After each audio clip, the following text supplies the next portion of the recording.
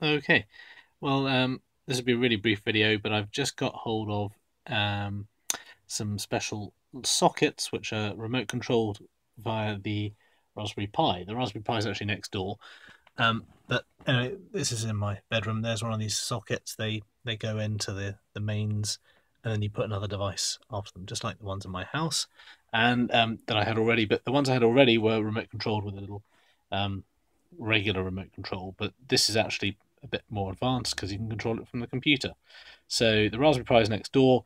I'm on the same network with this laptop, so I've then connected over Wi-Fi to the Raspberry Pi, and that's what's running here.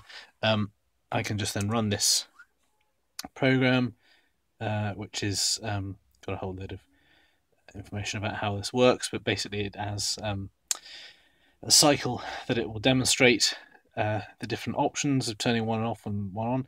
The first socket is actually next door, so that's going to go on and then going to go off. You won't notice anything there.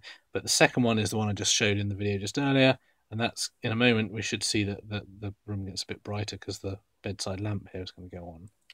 There, you can see that's on and then off as I press that.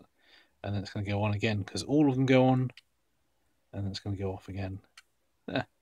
So you can cycle through, and it's kind of fun. And that's the light there. So to keep going, that's it going on and off.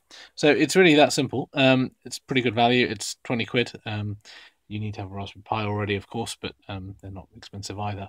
And anyway, I shall be trying to figure out how to make this even cooler by sticking some sort of web front end on it, so I can use my phone to turn it on and off. And then I might even try and extend that again to figure out when I get home. It'll send off a ping of some sort to let the system know I'm back, and then turn the lights on and off.